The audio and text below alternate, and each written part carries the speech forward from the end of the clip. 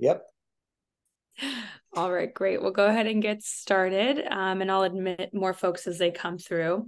But I just want to start out by welcoming all of you and thanking you for being here today. My name is Annette Cortez. I'm the graduate program recruiter for the LMU School of Film and Television. Welcome to our graduate open house. We're going to start out with quick welcomes and introductions from our graduate program directors. Today we have with us Eugene, aka Gino Brancalini. He is the grad director for film and television production. And we also have Waco Lin, who is the grad director for writing for the screen. He could not be here this evening, but Mike Daly, who is the graduate director for writing and producing for television, will be speaking on behalf of both programs today. Yeah, I just want to say thank you all for joining us today. We hope that you find this very useful. Annette has a great deal of information to share with you, and we grad directors are here to answer any questions that might be out of her purview. Yes, and thank you for showing up, and hope we can answer any questions you have, and hope to see you all applying. All right, thank you guys. Let's go ahead and get started. So the School of Film and Television here at LMU, our campus is located in Playa Vista, California. We offer 3 MFA programs in film and television production, writing for the screen, and writing and producing for television. These are 3-year programs, and they are all cohort models. For the fall 2024 entry term, our application deadline is around the corner on November 15th. So here at LMU SFTV, we're dedicated to showing a new generation how to create stories that matter, how to shape a more inclusive and equitable world, and launch successful careers in the world of entertainment. This is an aerial view of our beautiful Playa Vista campus. Our entry is located over on this right-hand side of what we call the Boomerang. It's also known as the Brickyard, but you can see that the surrounding area is very lively, very green, and just overall a really cool place to be. So we're going to go and start with a quick virtual tour of our Playa Vista campus. If you've already visited us in person, then this will just be a quick refresher for you. Thank you for joining on this virtual tour of Loyola Marymount University's Playa Vista campus.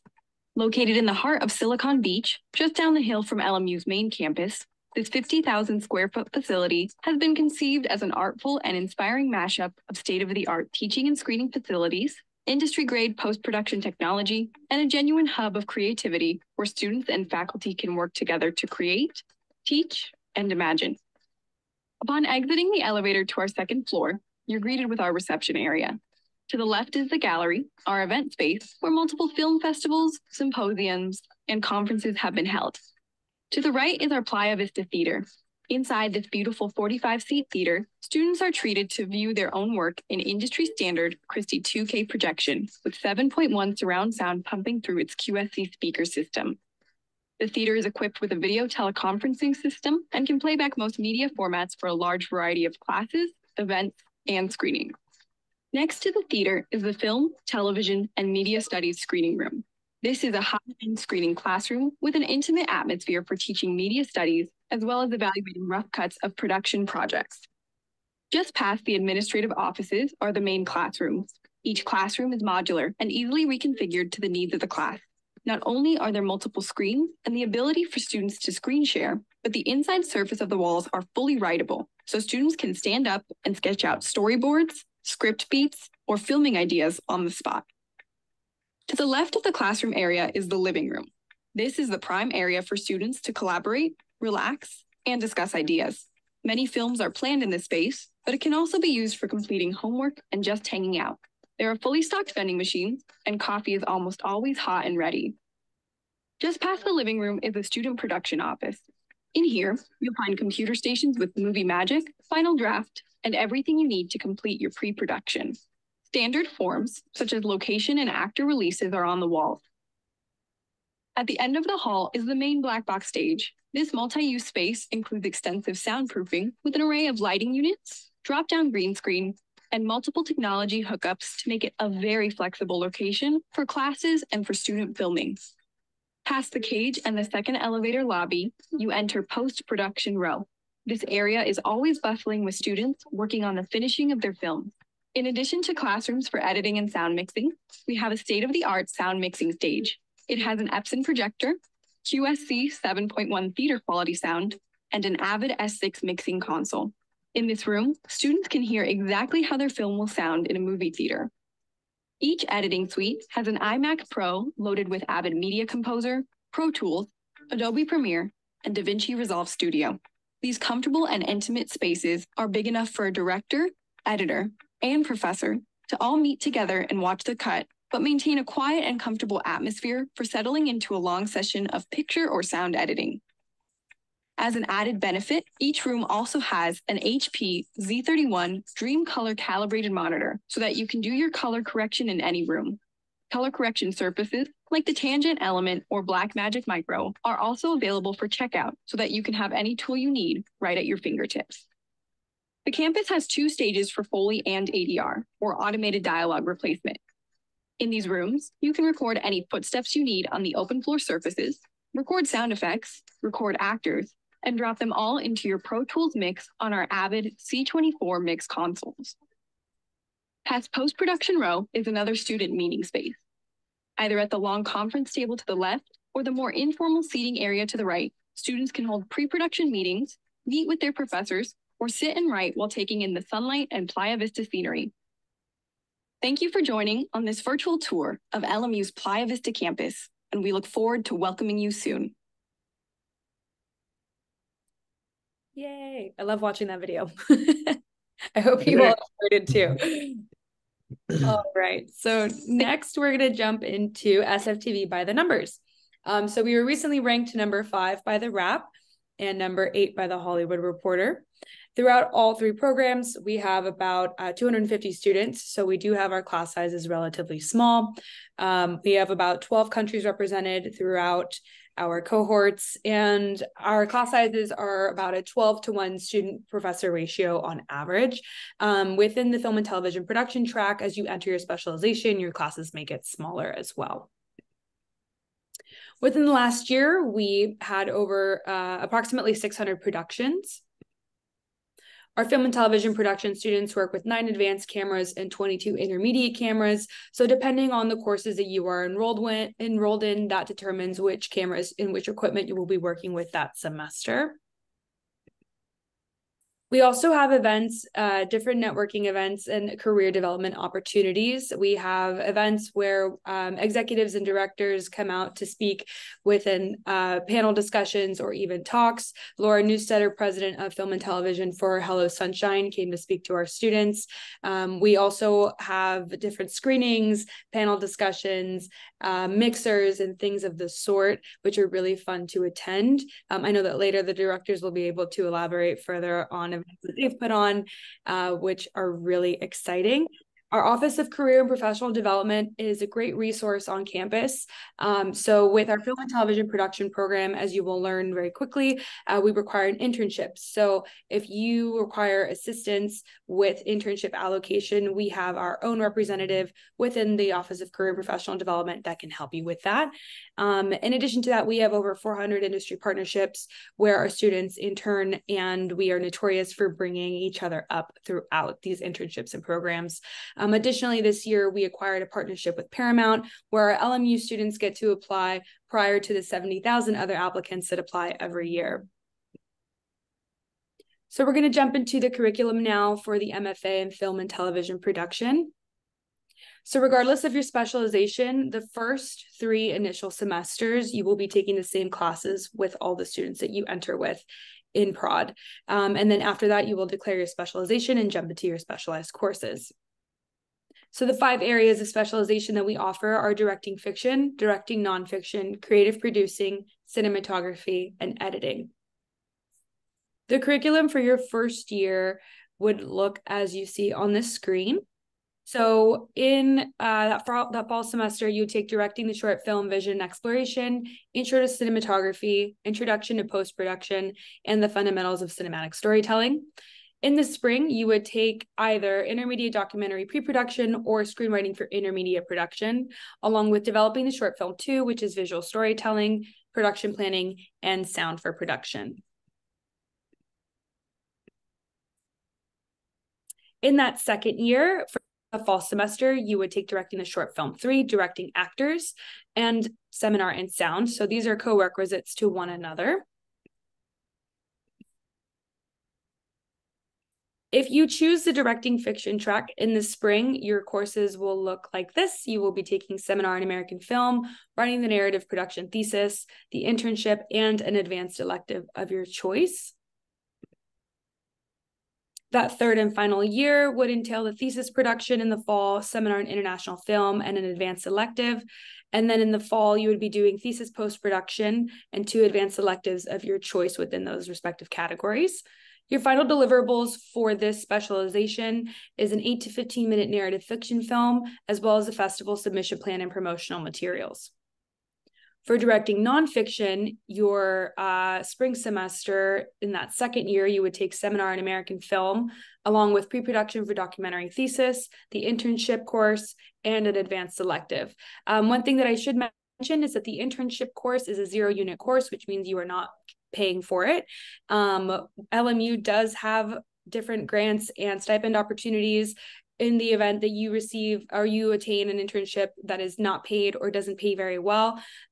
These grants will supplement your income for that. So that's a great resource that we offer.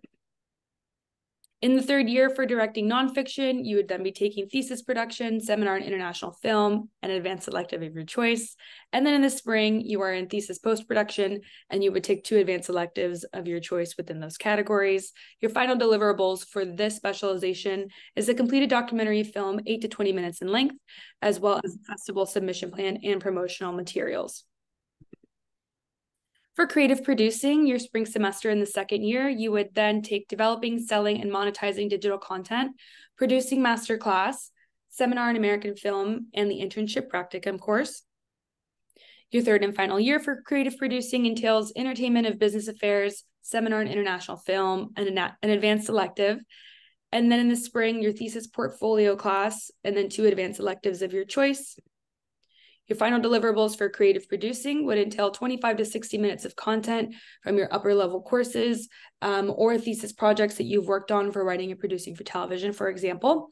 And other projects are accepted at the committee's discretion, but you must include a minimum of 2 projects in total. You would also have to do a 3-page reflection paper on your produced films, complete a project consisting of a Bible, pitching material, business marketing strategy, and a pitch presentation for the industry, and a lookbook. And don't be discouraged. All of this is taught to you throughout your 3 years. So you are learning how to develop all these materials, as well as the web series idea composed of either a written treatment or visual pitch or a completed digital POC, and then a riptone reel or visual sales tool for the web series, TV show, or feature. Now moving along to cinematography, your second year in the spring, you would take seminar in American film, intermediate cinematography, color correction, and the internship practicum. For your third year, the curriculum entails advanced cinematography, seminar in international film, and an advanced elective. And then in the spring, your thesis portfolio class and 2 advanced electives of your choice. Your final deliverables for this would be a 2 to 4 minute cinematography reel, your online portfolio or website, which is also reviewed by the thesis committee, a completed personal marketing package, and 25 to 60 minutes of content from the aforementioned courses. This one must include a minimum of 3 projects for cinematography. For editing, your second year in the spring, you would take seminar in American film, the internship practicum, and a combination of that would total to 6 units of advanced electives. There are different courses that are offered. I invite you to explore our bulletin to see the different courses that we do have available. It would be 6 units in total. So we do have courses that range from 1 to 3 or 4 units that you can choose from. So you have the ability to tailor which areas you want to have more expertise in. For that third and final year, you would take advanced editing in the fall, as well as seminar in international film and an advanced elective. In the spring, you would take the thesis portfolio course and editing and finishing the short film. Your deliverables for the editing specialization would be a 2 to 5 minute editing reel, online portfolio or website, trailers for the completed films, and 25 to 60 minutes of content from the courses listed here. And this must include a minimum of 2 projects, along with the post-production schedules, budgets, and workflows for each project. So moving on now to the screenwriting programs, writing for the screen and writing and producing for television. Your first year in writing for the screen, you would take production fundamentals for screenwriters, elements of feature screenwriting, and advanced motion picture script analysis. In the spring, you would take writing the feature screenplay, and then you have the choice between either writing the drama or writing the comedy TV spec series, and then a film, television, and media studies elective of your choice. In the second year for writing for the screen, in the fall, you would take rewriting the feature screenplay, advanced feature screenwriting, and the business of entertainment. In the spring, you would take feature film and television adaptation, rewriting the advanced screenplay, and then you have the choice between the writing elective or writing an original drama or comedy pilot. That third and final year for writing for the screen is the thesis screenplay project course, writing an original drama pilot or a comedy pilot, and a writing elective. A few of the writing electives that we offer are digital storytelling, playwriting or sketch writing, and writing video games, which is a very popular one, and most recently added as well. Then in the spring, you would take rewriting thesis screenplay and the feature film and television portfolio workshop. So your final deliverables for the writing for the screen portfolio, you would leave with 3 feature-length screenplays, 1 episodic teleplay, and 1 original pilot for television. Moving on now to writing and producing for television, your first year would entail introduction to television production, elements of television writing, and the history of television. In the spring, you have the choice between writing drama, TV series spec, or writing comedy, the feature film screenwriting class, and the TV writer's room. In the fall of your second year, you would take writing an original drama pilot and writing an original comedy pilot. The business of entertainment would be your third class for the fall. And then in the spring, you would move along to planning ahead, which is producing fundamentals, rewriting the TV pilot, either drama or comedy, and an elective of your choice. Your third and final year for writing and producing for television, or WPTV for short, as we call it. In the fall, you would take pre-production for thesis project, 2 screenwriting electives. In the spring, you would take post-production for thesis project and the feature film and television portfolio workshop. So your final deliverables for your portfolio for writing and producing for television would entail a 5 to 15 minute short. Sorry, y'all, it's been a long day. And then your choice between a proof of concept for a script, a web series pilot, a sizzle reel for a show, or a standalone short. And the portfolio would entail 3 to 5 polished scripts that could include pilots, screenplays, plays, or even sketches. So we host an event at the end of your third year for both writing and producing for television and writing for the screen. This is called First Pitch. This is a very, I'd like to call it like a speed dating roundtable style event where we bring in managers and agents from the industry to come and meet with our students. This is really what your third year focuses on, is that refinement and overall polishing of all of your scripts in your portfolio so that you are ready to pitch. We've had success from our alums out of this event. One of my favorites that I love to mention is Evan Romansky. He wrote the sequel to Nurse Ratched, or right, Mike? It's a sequel to Nurse Ratched. It's the character from One Flew Over the Cuckoo's Nest. It's kind of, I think, a prequel to One Flew Over the Cuckoo's Nest. Right, thank you. So that is a show on Netflix. If you haven't seen it, I encourage you to. I think it's really good. So yeah, we had that success come from that, as well as many others. We also have an MFA screenwriting directory where we put both of our writing and producing for television and writing for the screen students. We take their headshots. We have your contact information as well as your bio, and then log lines from 3 to 5 projects that are ready to go. Not only do we distribute this digitally to over 400 of our contacts, we also distribute it physically. So it's a nice piece that you get to leave with. So special events overall that we host throughout, as I mentioned earlier on that slide, I did want to also cover Story Rush, which is a really cool, fun event, but serves as an icebreaker and also integration and launching collaboration and community at LMU's School of Film and Television. It's where we mix everybody up and throughout all 3 programs, and we put you all in your respective groups where you come together, you develop a project the week before your classes begin, typically right after orientation. We also have working with partners opportunities where we bring in folks from external folks from the industry that come in and speak with our students. One-on-one pitch practice, which happens for our screenwriting students. They get to practice individually with alums. Mike, if you have more to add to that as well, as far as like who else is coming to work on the pitch practicing with our students, that'd be cool. And then we have crew pitch. So for production, what the students do is they write out a summary of what their projects entail and the type of help that they need. So we have these posted through the student production office so that we ensure that all of our students have the help that they need on set. I mentioned mixers earlier. We also offer film craft workshops, working with partners, which I already mentioned, and then the mentorship program through production. So this is where when we have recent students that come in, they have the opportunity to be mentored by second or third year students, and then first pitch, which I just discussed as well.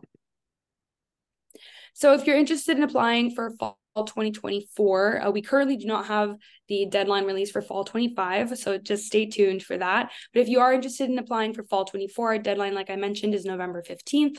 We have a $50 application fee, and we require your official transcripts from all institutions attended after high school. So a bachelor's degree is required to apply for our MFA programs.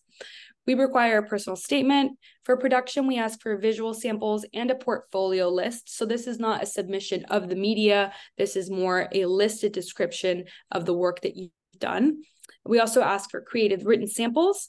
The video recording, this is done directly through our application. You would hit record in the app, and then that is supplemental to your personal statement. I'd like to see it as an opportunity for you to express yourself through a different medium. And then we also ask for a one-page resume, 2 letters of recommendation, 1 professional and 1 academic. And then for production within the specialization, we ask you to share with us which one you're interested in your personal statement. And then for our international students, we also ask for course-by-course transcript evaluation. Please note that this is not a language equivalency translation or evaluation. It is an academic evaluation. So we have to make sure that the degree is accredited and then it fulfills the requirements for a bachelor's degree in the United States. And then lastly, the English language proficiency exam. So we do accept the IELTS, the TOEFL, and then Duolingo as well. Down to the cost of attendance and financial assistance that we offer. So for the film school, we have $1,536 per unit at 60 units for film and television production. This comes out to roughly $92,000. For writing for the screen and writing and producing for television, this is a 51-unit program, which comes out to $78,000. We do have scholarships. You can apply for our scholarships at the School of Film and Television within the general application.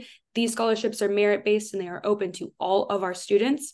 We also offer graduate assistantships, not only within the School of Film and Television, but throughout all of LMU. So if you are interested in exploring other areas of academia, you are welcome to apply to other positions. These are open to all students as well. They start at $18 an hour for up to 20 hours a week. And then federal loans are also an option for funding your graduate studies. For more information, I encourage you to reach out to the financial aid office. And then the student accounts office, they have payment plans. So that is also another form of assistance as well. And for more information on that, I encourage you to reach out to them. So what comes next? After you submit your application, our decisions will be released within, we'd like to release them mid-March, but you could hear from us throughout mid-March to early April. Once you're admitted, we do ask for a $500 non-refundable tuition deposit, which is required to secure your spot in the program. So this deposit is applied to your tuition and saves your seat in the program with us. And then for those of you that are not local, we like to ask that you plan out at least the last 2 weeks of August to be present with us in Los Angeles, because we do have a lot of events that we would love to have you present for. Here's my contact information and how you could stay connected with me, as well as following us on social media. I offer one-on-one appointments outside of the graduate open house. We give campus tours all year round, so I would love to see your faces. So you can come and check out our And then if you also are interested in meeting with a current graduate student, we can set that up as well. Towards the second half of this, we will be hosting the graduate student panel. So you'll be able to hear from students that are currently in the program, and we'll get there in just a few moments. Oh, wait. In just a few moments after, we take questions for the grad directors. So I am going to stop sharing right now. That way, Gino and Mike, if anyone has questions for either of them, please feel free to either unmute yourself or raise your hand.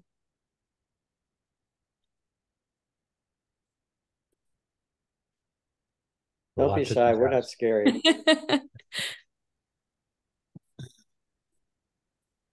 Anyone? Now's your chance. Hi. Hi. Hi, my name's Alyssa Aguilos. I was just wondering if there were any grade expectancies in our bachelor's programs or like that you would require. Are there any is it mostly merit based, or is it also like personality and creativity based? How much does that weigh into your decisions, do you think? It's multiple characteristics. I mean, our acceptance decisions, certainly your former academic performance is considered, but we're also looking for people who have the potential to tell interesting stories and who have done interesting things in their life and may have good stories to tell. We're looking for people who have experience collaborating with preferably on film projects or art projects. We're looking for people who represent some of the values that Loyola Marymount University has been founded on, which include things like social justice, education in the service of others, and self-introspection. So there is no one facet that we consider above all. We're looking for a well-rounded person who potentially has stories to tell and is passionate about telling them. Does that help? Thank you so much. Great question. Anyone else? I do see someone unmuted, but I don't want to assume. Yeah, I Andre. have a question. I guess I'd like to know a little bit more about the graduate assistantships. If you can go into a little more detail about that. And I would also like to know how flexible is the course schedule, for those of us who are, working professionals as well as, grad students. Well, I'll speak to the production program, and Mike can speak to the screenwriting program. And the production program, we consider it to be a full-time program. The first 2 semesters, you're taking 12 credits, which is a pretty significant load. We do sometimes have students who work, but it's difficult to work full-time and do well in the program unless you're really good at time management. It's easier to work as you get further into the program. The first year is the most difficult year. And as to your question about graduate assistantships, our graduate assistantships, we have graduate assistantships and teaching assistantships. They're essentially part-time jobs. I think they pay around $18 an hour. You can work up to 20 hours a week. And some of the graduate assistants are working in things like editing labs or in the camera department. Others are working as teaching assistants supporting undergraduate classes. For instance, I teach an undergraduate class tonight, and I have a second-year graduate student who's a teaching assistant who assists with that class.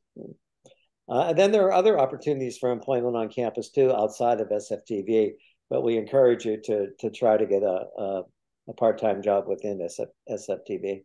Mike, I mean, do you want to add anything? Yeah. Same thing in both writing programs. They are considered full-time. We don't guarantee that you're going to always get night classes. We try to offer some. It's a 3-year program. We're trying to do better in the last year to get more of those to be night classes for flexibility there. But once again, you're in a program. It's not a part-time program by any means. So even with that, and yeah, we have grad assistants because I'm not sure how many people are aware here, but when you get an MFA, it is a terminal degree, which is what you're offered with all of these, which means you could teach on a college level with an MFA. You don't need to get a PhD.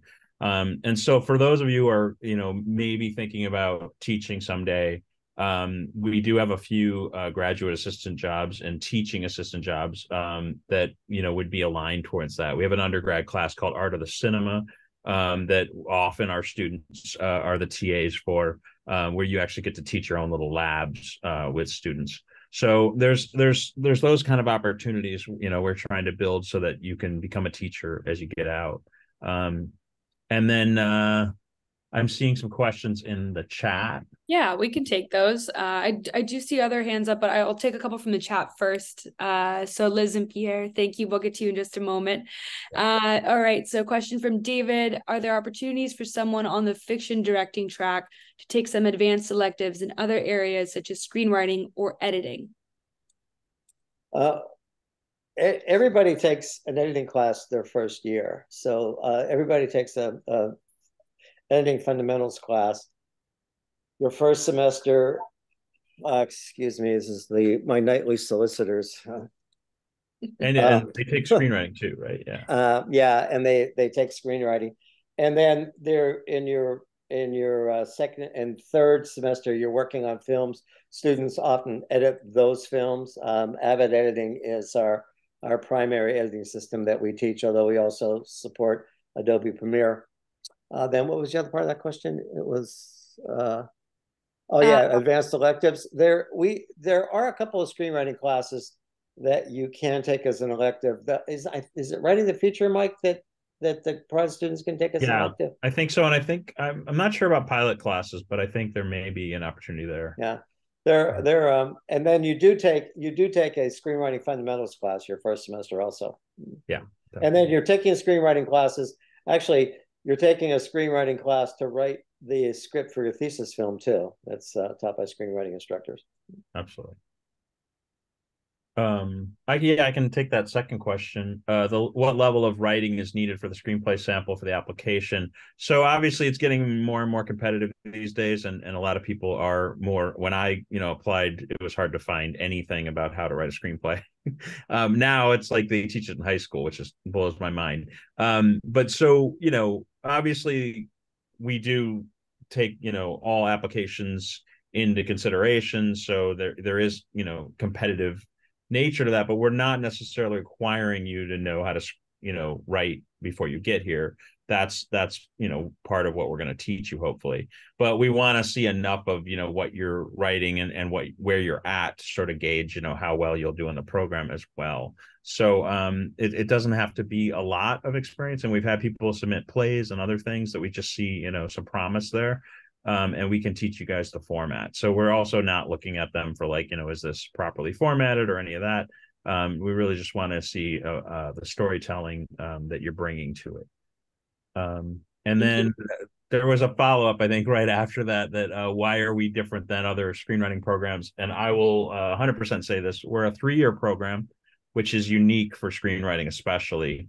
But the reason we have a 3rd year, and also I feel like we're fairly competitive money wise, because that money that was talking about is spread over 3 years and not just 2.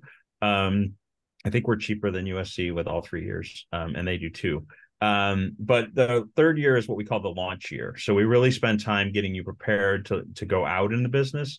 And one of the big parts of that is rewriting. So we have a lot more rewriting classes, I think, than most writing programs, because if you only have 2 years, you're trying to crank out as many scripts as possible, but you're not really spending the time in really making sure they're ready.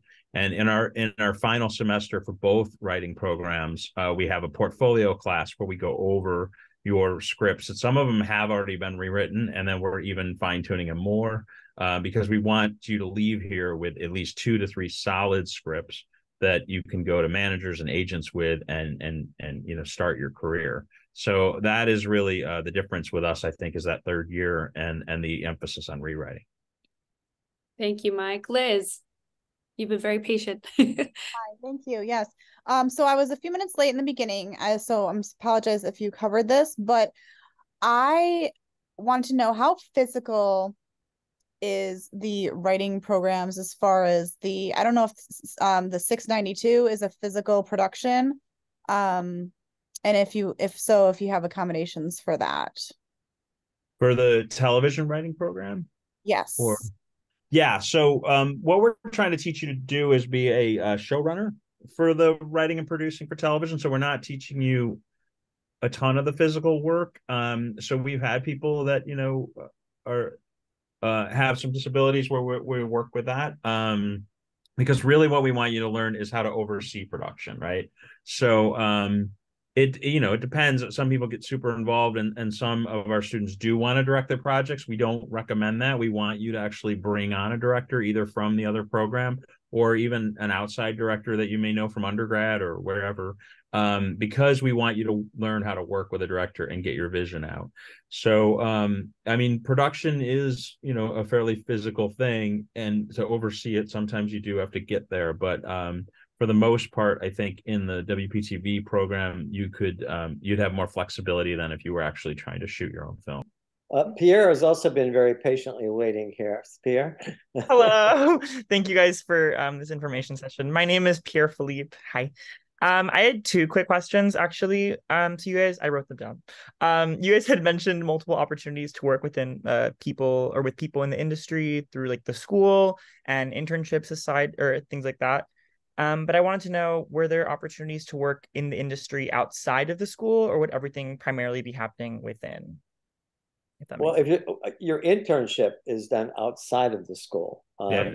and we don't assign you to an internship, but we help you identify internships, and we work with our Office of Career and Professional Development, and they help you develop materials that will help you get that internship, as well as help you to find internship opportunities. Okay. Does that answer your question? I think so, yeah. And then I had one other quick question. I know for the undergrad campus, it is very at least specified that Loyola is a Jesuit school, and I want to know what that kind of entailed, or what kind of a broad question. I don't know what I know, like other I think I know where you're coming from there. You can be as Catholic or not Catholic as you want to be. The fact awesome. that Thank you. our Jesuit school means that we are grounded in certain principles, like the principles that I was talking about, which are actually, I think, very healthy principles. But it does not.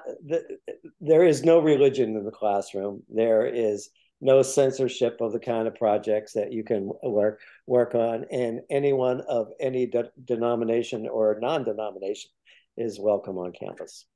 Yeah. Go ahead, Mike. Yeah, I was just going to say the story I love to tell about this is I went to a Jesuit school undergrad. My parents went there in the 50s, and my mom had a religion teacher who was a pronounced atheist. So that's what the Jesuits are about. They are not afraid of people that disagree with them, and they're very open to a lot of ideas, and that's kind of what they're all about, especially in an educational setting. So yeah, there's absolutely no censorship on what you can write about. I know there's concerns about that. So yeah, they are sort of the renegades of the Catholic Church. Thank you. I appreciate it. Yeah. But the converse of that is also that we do have a chapel on campus. We do have weekly mass, and as I said, you could be as Catholic as you want to be, or as not Catholic as you want to be.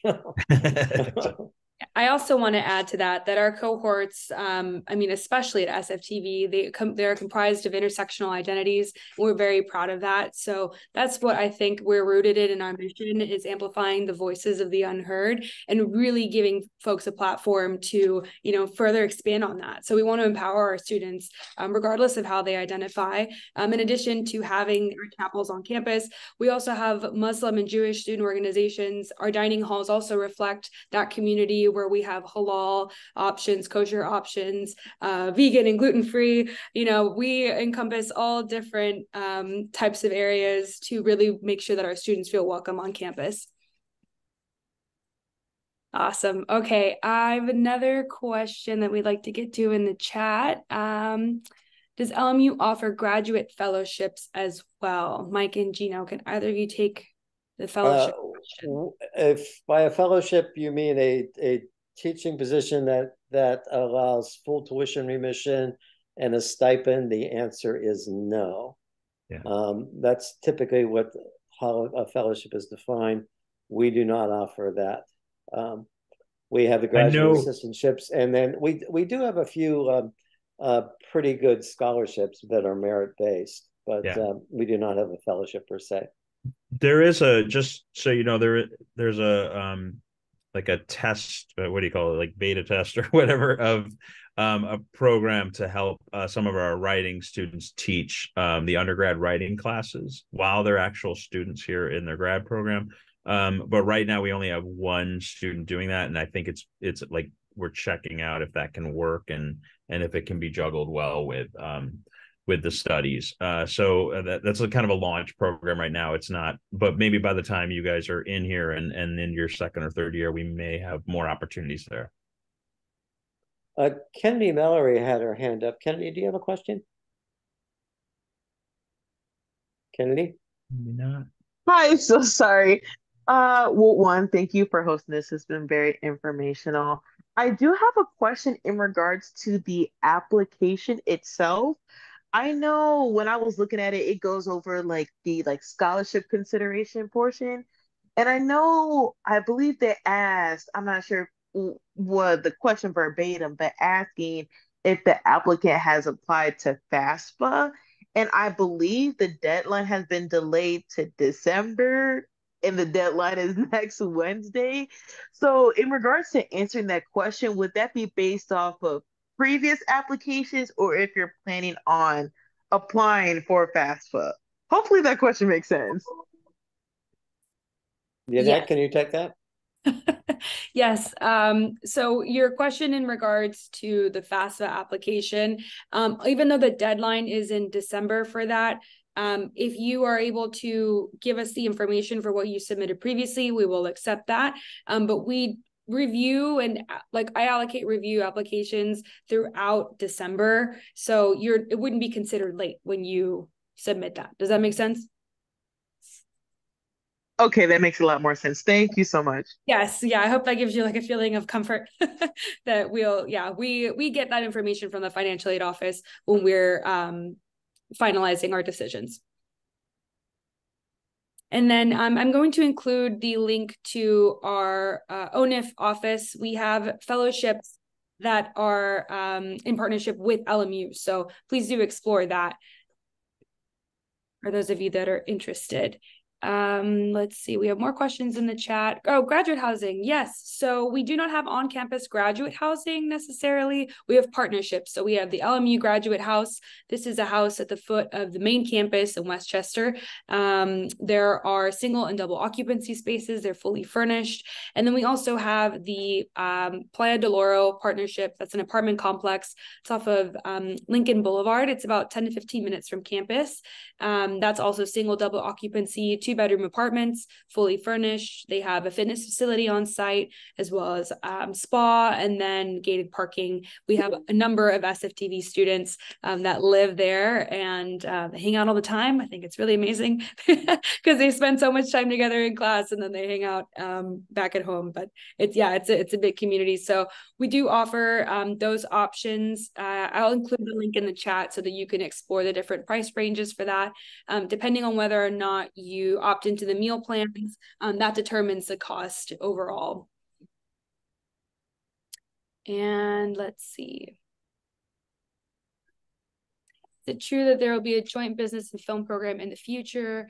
Yes. So that is our marketing, entertainment leadership management program that is not launched yet. So if you are receiving our emails now, you will receive an email regarding that program that'll be sent out to everyone that has an interest within SFTV. So just stay tuned for more information on that. Thank you for asking. All right, do we have any other questions? I hope that's everyone in the chat, if I haven't missed anybody.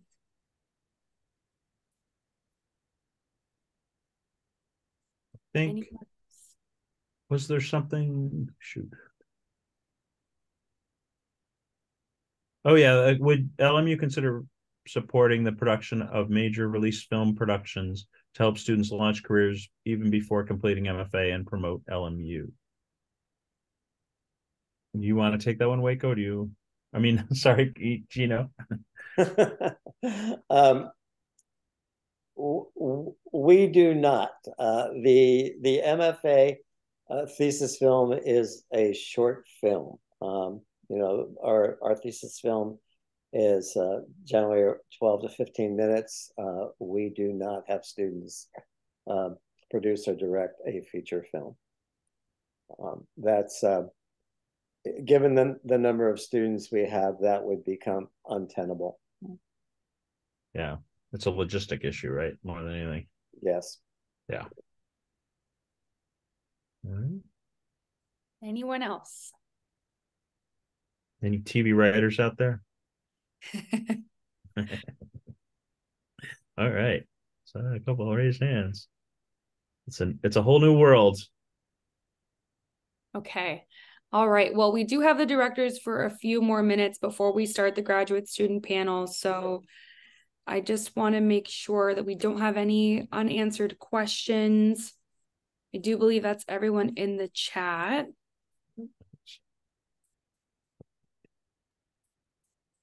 Okay, Gino and Mike, before you leave us, why don't we tell everyone why they should come to LMU? Because we're fun. Actually, I'm often asked the question, what differentiates us from some of our major competition in the area, such as USC, UCLA, Chapman, et cetera. And I think the answer to that is a couple of fold. One is that we emphasize what we call healthy competition rather than cutthroat competition. And part of that is a high degree of collaboration. We are, this is a hugely collaborative industry. And so we attempt to graduate students who are willing to step into that extremely collaborative environment. And then another thing that differentiates our production program from some of our competitors is that everybody makes a film. Actually, everybody makes a couple of films. And you don't have to declare a specialization to your third semester. So you have a year to explore, to try to find your strengths, weaknesses, likes, and dislikes before you actually have to declare a specialization in one of those 5 areas that Yannette enumerated. Yeah, and I second everything Gino said, especially about collaboration. When I went out to work in the business after I did graduate with my MFA from LMU, I was told that we had a rep of being the nice film school, and I like that. But also collaborative is huge, and in the 2 writing programs, we're big on that. As a screenwriter, you can be a little bit more of a hermit. Sometimes we get people in that program that want to just write and don't want to get too involved in production, and you can do that. It's a little harder though these days, and we do teach you though how to pitch and how to get yourself out there, because you still need to self-promote. But in the writing and producing for television program, 100%, we push collaboration. We push working well with others, because that is how you make it as a television writer. You'll be in writers' rooms, sometimes people you don't like, but you need to learn how to get together and write that show and make that happen. And so we really, almost all our writing classes are small. 8 is usually the top for a grad writing class. And everybody gives each other notes, everybody reads each other's stuff, like we work it as a writer's room. We also have, usually in almost all those classes, we have somebody taking the notes. We make sure, because that is a skill you're going to want, especially if you want to become a television writer. One of the ways to get into the business, as I did, is become an assistant for those writers, and learning how to take good notes and pay attention to what's going on and keep track of the story for them is an invaluable asset as well. Where I can recommend students we've had in the program directly to a writer's assistant job, where usually they want you to be a writer's PA first and all of that. But I tell them, hey, they've had 3 years of experience in writers' rooms, because that's what all our classes are set up as.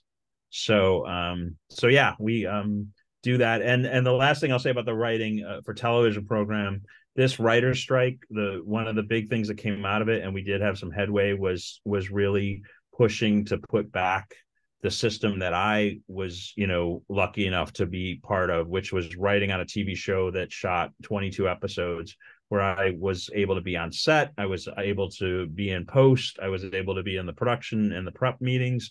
And I really learned how to produce a television show as well as just write it. That's been going away, and that they're trying to bring that back with these smaller writer rooms, these pre-production writers rooms for shows.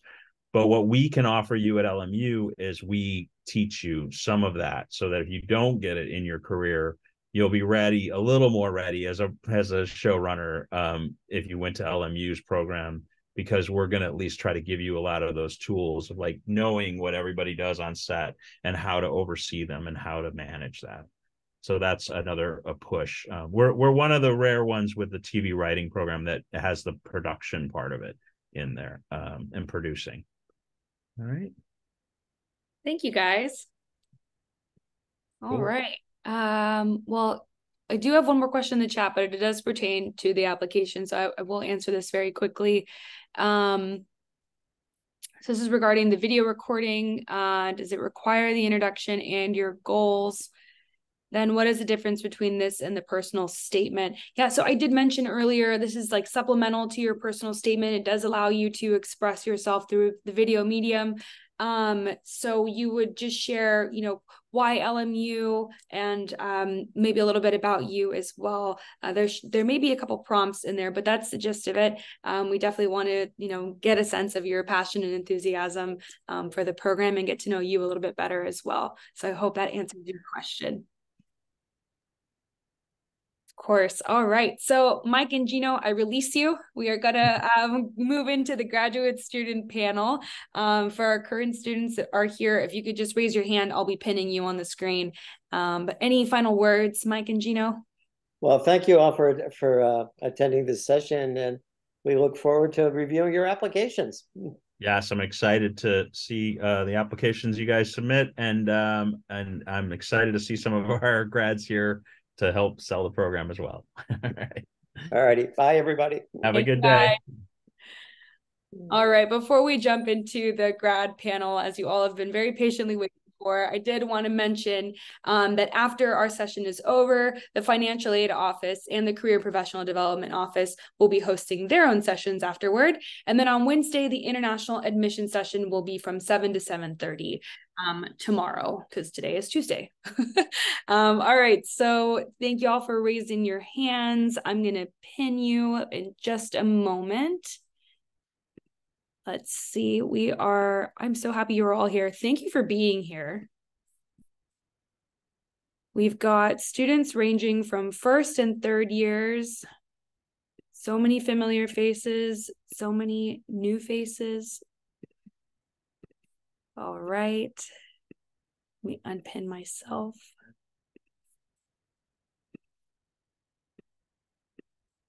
Thanks for taking the time out of your very busy fall semester. I know it's wild for y'all right now. Oh no, Tucker, I can't add you. Why? Oh, I didn't. I just assumed we were supposed to raise our hands. I don't know what was going on. Yeah, so I wanted to make sure I could pull you all out of the main group so that I could you on the screen for everyone, but there seems to be a limit of 9. So Tucker and Connor, yeah. Maybe I'll switch you out. We'll figure it out. But okay. But thank you all for being here. Seriously, I really appreciate all of our SFTV grad students who took time to be present today. I am going to start out with a very simple request. You all can take turns. You can popcorn one another. I'd like to know your name, what year you are in the program, and what program you're in, and then tell us why LMU. I guess I can go first. So hi everybody, I'm Bree. I'm a second year prod student. Okay, I have the memory of a goldfish. I'm sorry, Yannette. What was the other question? That's okay. Why LMU? What drove you to come here? How honest can I be? As honest as you need to. Okay. Okay, I will say, like, in general, I wanted to be at three schools. I had researched, obviously, like USC, LMU, and UCLA, and I was equally interested in all three. And so, like, there were things that I liked about each program. So it wasn't really like I wanted to go to one over the other. I mean, at one point, I would say that maybe I wanted to go to SC over LMU only because I'm into producing. And so, like, being at LMU, you have to have a 3-year program. But for the Peter Stark producing program specifically, it was only 2 years. So I'm like, yeah, less school. But I didn't get accepted into SC and I got accepted into LMU. So I'm here and I'm happy to be here. It's definitely like a great option. Like I was it Gina who said that we have a reputation for like being nice, and like we really like everybody is so nice like in my program, and I work really well with everyone, so I'm definitely thankful for SC's rejection, because then I wouldn't have met all these beautiful people. Thank you, Bree. Great turnaround. Let's move to Kara. I hope I'm saying it correctly. It's Kara, long A. Um, I'm Kara. I'm a third year WPTV. And I chose LMU specifically because they had a writing and producing for television program. I did actually get into USC in their writing for screen program. I opted for LMU because I wanted television specifically. And this program is allowing me to write so many pilots and kind of branch out and learn more about who I am as a writer. So I'm super excited that I chose LMU. And I think we should tag Camille next because she's in my cohort and we're super tight. Yeah, go for it. Oh, did you call on somebody? Oh, only verbally. I said we should tag Camille next. Yeah. Okay.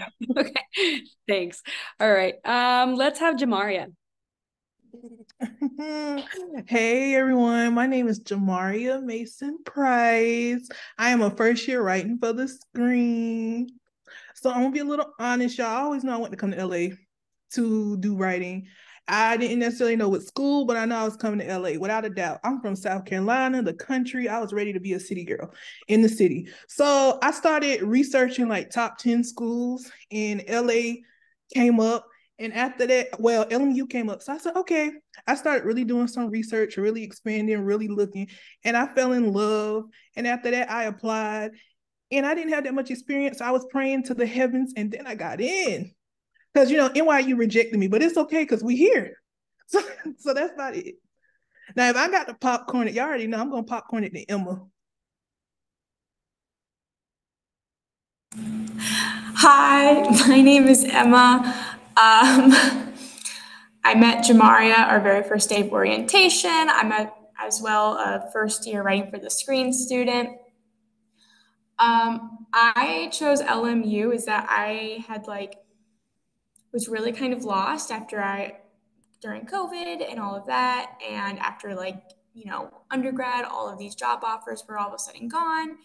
And I talked to several people who had gone to Chapman, USC, UCLA, got their own MFA stuff. And they said that in terms of just growth opportunity and also, to be completely honest, just financial help, LMU was where to go. And it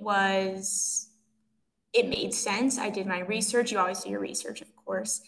I was given a private tour here by, Patty, who was amazing. And it was very clear. This was a very personable school. And so, yeah, here I am. And if I have to popcorn it to someone, it's definitely going to be Romeo. Hi everyone, my name is Romeo Todd. I am a first year SFTV.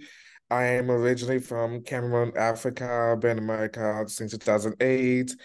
The reason why I chose LMU was definitely my top schools for sure. I got accepted into a lot of other schools, and I did the same thing. I did top 10 schools in LA because I was out of passion going to LA, and choosing LMU has been one of the best decisions I made. Everyone is super sweet, kind, and I just love it here. I'm gonna pass it down to Hannah. That's so real of you. I know when you said everyone's so sweet and kind, you're talking about me, your favorite TA of all time, for sure. But hi, I'm Hannah Butler. I am a second year writing and producing for television student. When I was looking at schools, I'm originally from the Midwest, and during COVID, kind of similar to what Eva said, I was like, I've always wanted to do this writing thing. I don't know how, I do that. I don't know how I figure that out. So I looked at grad schools and I applied to LMU was one of my choices, and the other one was Texas. I was like, if I don't get in, it's not meant to be. I thankfully got into LMU, and then it was a fun full circle moment because LMU offered scholarships to go to Austin Film Festival this year. So I got to get a taste of Austin, and LA is way better.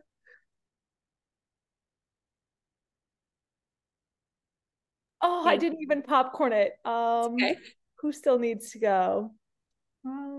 Dan, Jordan. I'll popcorn it to Tucker. All right. Hi everybody, I'm Tucker. Second year graduate student in film production, doing the directing narrative track. Directing fiction. But yeah, I think LMU for me, it was either LA, New York, were kind of the two cities I wanted to be in. I'm from the Bay Area, so it was nice to kind of stay a little closer to home. But yeah, I think I was just really attracted to the fact that LMU just seemed very straightforward and genuine, kind of in the application process, and I was doing my research. Doesn't have the maybe pretentious reputation a USC might. So I just really thought it was a cool, down to earth place, and seemed like a lot of really lovely, nice people, and a lot of cool gear. So that's kind of what brought me here. Thank you, Tucker. I'll pass it on to Dan. Thanks, Tucker. Hi, everyone. My name's Dan. I'm a third year production student in the grad program. And I would say one great thing about LMU is the facilities here are state of the art. Equipment's really advanced. And one of my personal favorite things to do is to record in the ADR booth that we have here at the Playa Vista campus. We have two of them, I think. And sorry, I think I just made someone yawn. And it's great for Foley and doing automated dialogue replacement. So it's almost like professional sounding. Yes, Dan is a editing specialization student. I think I should have also asked if you were production, which specialization track you were, but we can get back to that. Who else are we missing? Connor, do you want to go ahead? Yeah, I wasn't yawning because of Dan. I know he knows that, but yeah, I wasn't yawning because of Dan. I shot today, so I was up way earlier than I needed to be. But yeah, I'm Connor. I'm Connor Wilson.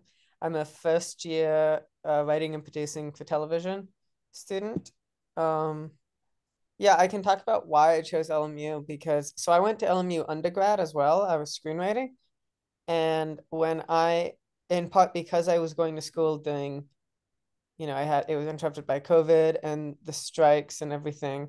And also because of the nature of screenwriting as a program, I wanted to get more experience on other sides of it, have more ability to build some of these connections and learn more, really, because I honestly felt like there was still a lot I needed to learn. I think normally an undergraduate education might have done that, but it was just a weird, a weird class.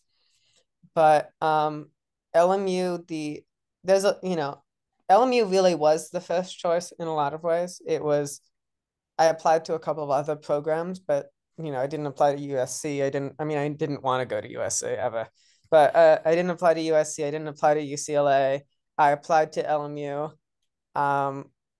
And I don't really think there's a program that I'm aware of that's particularly like the WPTV program. I think it's a pretty unique program especially if you want to go into the field of television. I think it gives you an education that you're just not really going to get other places. And I think LMU, I can say this both graduate and undergraduate is a genuinely collaborative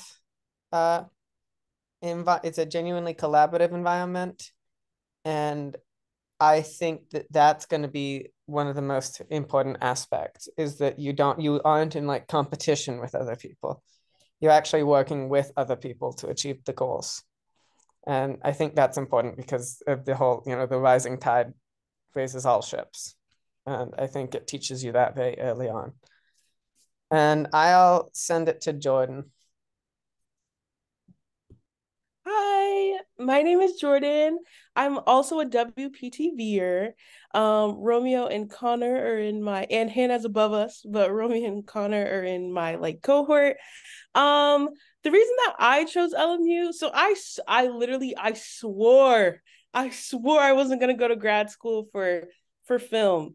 A lot of people, you'll hear this a lot. You probably already hear it as artists, but people are like, you don't have to go get your education for the arts, even though it's something that needs to be studied and perfected. And so I said to myself, I was like, I'm not gonna do it. Like I remember I stood up in front of a career development class and I told all of my classmates that I wasn't gonna do it. But then something happened in like my fall of last year where I was like, I really want to be a writer. Like I really want to be a writer and I want to produce my writing.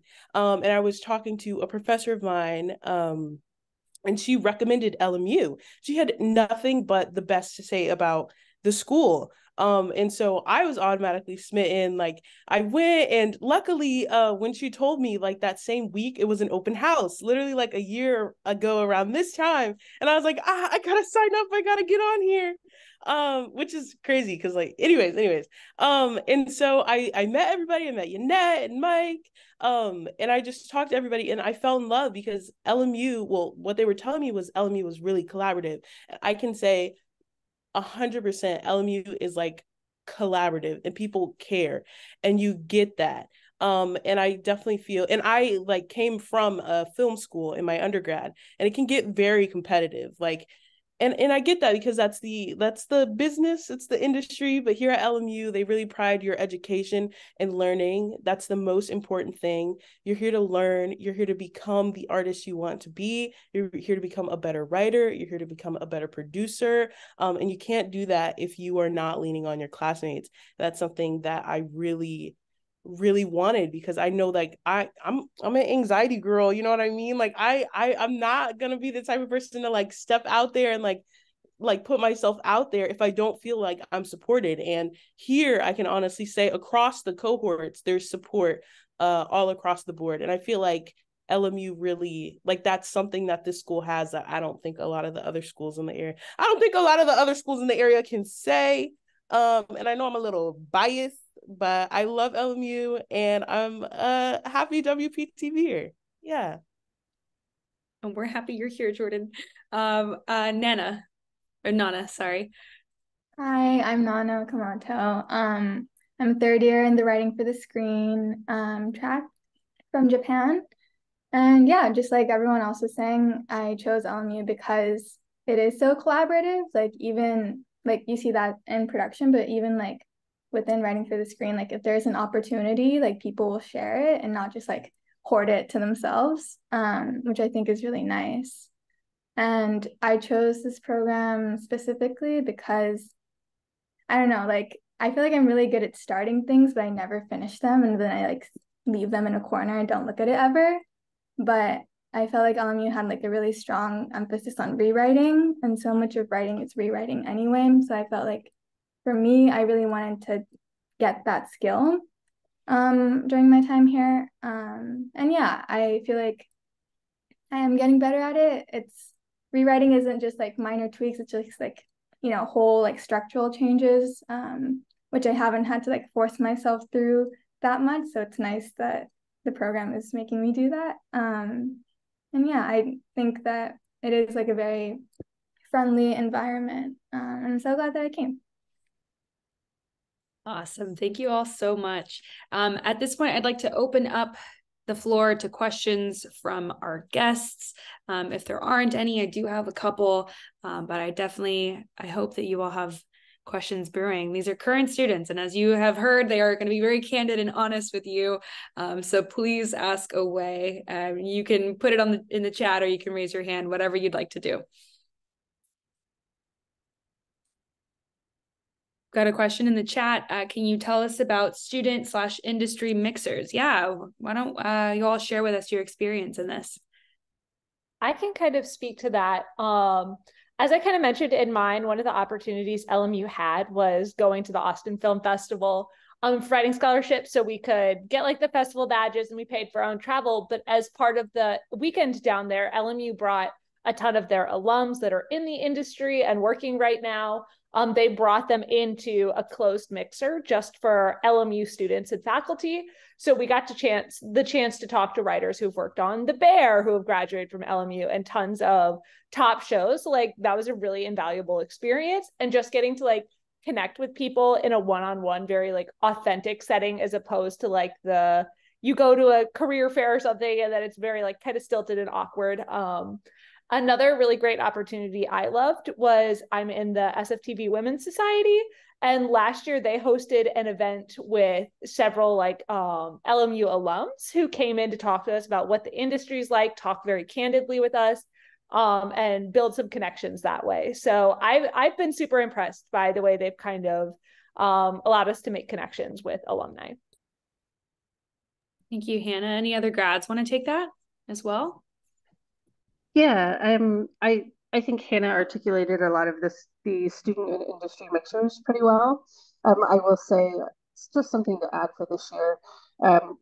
LMU and specifically Mike Daly, our WPTV grad program director, organized several like outings on strike. So we got to actually participate in the picket lines, meet people there, and really like talk to people in the industry about what was going on with the strike. So we had a really well-rounded exposure to what it will actually mean to be in the guild in the future, how the collaborative nature that we have here at LMU is completely out there in the industry. It is there, and it is absolutely 100% like visible and real in the WGA and how they support each other, and just getting to go out and participate in the strikes and get to meet people. Like, I met Brett Goldstein, you guys. I met Jason Sudeikis on strike with LMU students. It was fantastic. That is super cool. I'm really jealous. If I could just add, to speak for the Writing for the Screen program, I am Waco Lynn's grad assistant at the moment. And as someone who's like currently trying to like help him put together a lot of these different functions for and outings and events for all 3 years of the Writing for the Screen program, even the things that we don't have yet are coming. And it's really cool that you guys are coming in now, because by the time you're here, hopefully they will all be in motion with panels, with more exposure, even just, working with other companies to learn more about just, I know no one wants to talk about it, or, it's thought of as like a bad thing right now, but like how we can use AI to our advantage, so it's not to the advantage of like studios and whatnot. And just so, it's here, it's happening. How can we adapt kind of situation? He's really great about making, and honestly, like a big thing for Waco, since he's new, is just learning like what the students want at the moment. So I brought up that students would love to learn, more about each other across all 3 first years in production and WPTV. And we're trying to make that happen. And I think that that's a really cool thing. So in addition to all the events we are having right now, he is trying to make so much more happen for us. I also have, so this is actually this is an event I attended when I was in my senior year of undergrad, but I met somebody there who actually is currently in, and at the time was in, the production grad program. So it was something that was open to grad students as well. And I mainly say this just because it was kind of a interesting little weird, and this is basically me talking about meeting a famous person, so I apologize. But so I went to a screening of the film Living, which I don't know if anyone else saw that. It's a fantastic film and everyone should see it. But it was in this very nice hotel also, which was very strange. But afterwards I got to talk for a while with the screenwriter Kazuo Ishiguro, and that was very cool on several levels. He was very personable, and it was really impressive to me how much of his time he was giving to us. And it was also funny because this was shortly before the strike, and he's never worked in television because he sort of went from the world of novels and literary writing right into start writing screenplays for film. I think he said he's written a script for a miniseries, but he's never worked in television, so he didn't understand how it worked at all. So he was like asking me about like, so what's the deal with residuals and stuff like that, and I was like having, and it was just very strange to me. It was a little surreal of like, you have a Nobel Prize, why am I explaining residuals to you right now? So I did just want to talk about that because that was a very strange, surreal, fruitful experience that happened kind of directly because of LMU. Thank you, Connor. Do want to take another question. Maybe Devin? Yes. Hi. Hello. So I'd like to know while applying for LMU, what was the trickiest segments of the application for you? Ooh, lots of faces. What do these faces mean? What are they saying? That's Your personal statement is the most critical thing, Devin. Your writing sample is showing what your potential is and how how the program can teach you to hone that and be better. But they want to know who you are. So your personal statement, I think, is the most important part of your application. Make sure that it says everything about how wonderful you are. Make sure it shows off, what you feel like you can bring to the program, and make sure it shows off like how you would fit into the program. But like above all, wonderfully, perfectly you in that personal statement, and take a lot of care with it. Yeah. Thank you.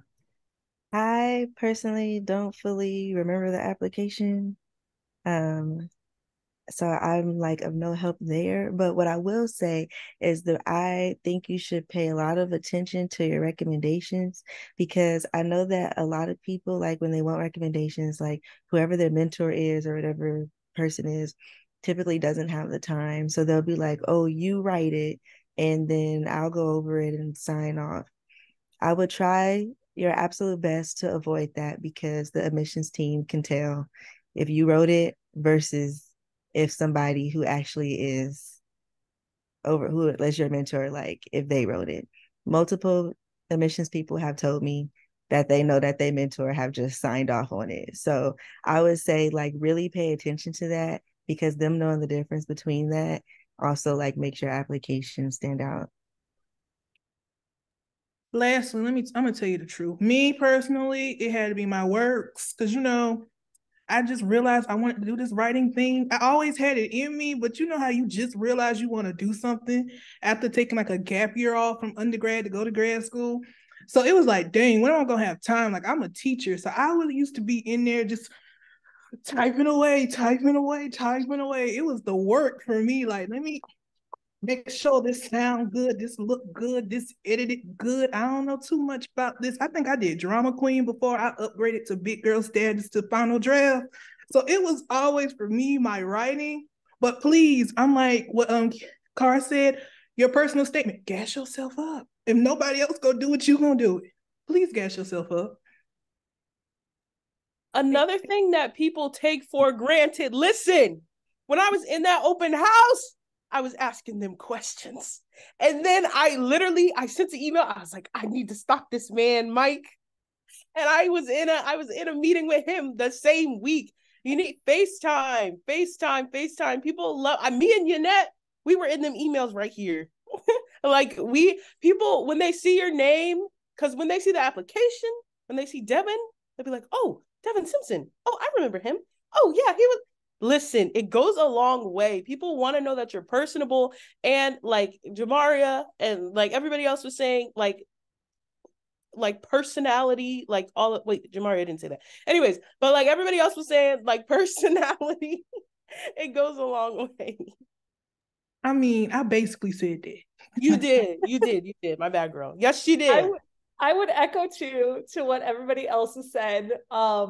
As you're prepping your application, make sure you just like bank time to work on it. I know for me, like the hardest part was writing my for the WPTV, you'll write like a pilot as part of your application. And that was my first time. Like I loved prose writing, but I'd always wanted to be a screenwriter. My undergrad didn't have the program. So I had to like teach myself how to screenwrite and then try and write a pilot. And like that's not something you can do fast. That takes a hot minute. So take time, prep for it. Even if it's just a little bit every day, make sure you're like keeping on track of those deadlines, because if you go into it not having screenwriting experience, but you obviously put a lot of work into it, that's going to reflect so much better than if you have screenwriting experience and you just try and throw something together at the last minute. You want to like put your best self forward, put your best foot forward. As Jordan said, gas yourself up. Wait, Devin, may I ask what track you're interested in applying for? It's writing for the screen. Oh, okay. That's the track. Mm-hmm.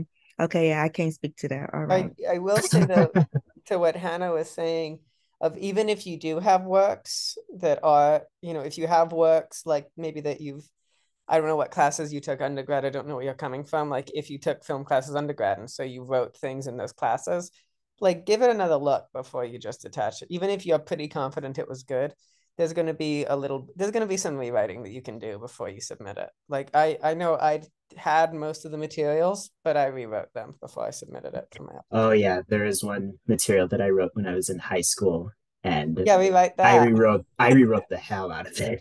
Great. Yeah. Awesome. Thank you all so much. Pierre Philippe. Hi everyone, y'all are so cool. I have a quick question regarding the internship process. I wanted to know like how that kind of was like working with the career center, and like was it like cool? Like were they, I assume they were nice, hopefully, but like how effective, I guess, was it in terms of I actually mean, accomplishing the goal? yeah, I can catch that because as a third year, I'm on my fifth internship in the program. While in the program, although not necessarily I took the summer off, but because of the strikes, there were not as many opportunities. Um, but I've really felt like the career and professional development program has been really helpful because they'll go soup to nuts with you.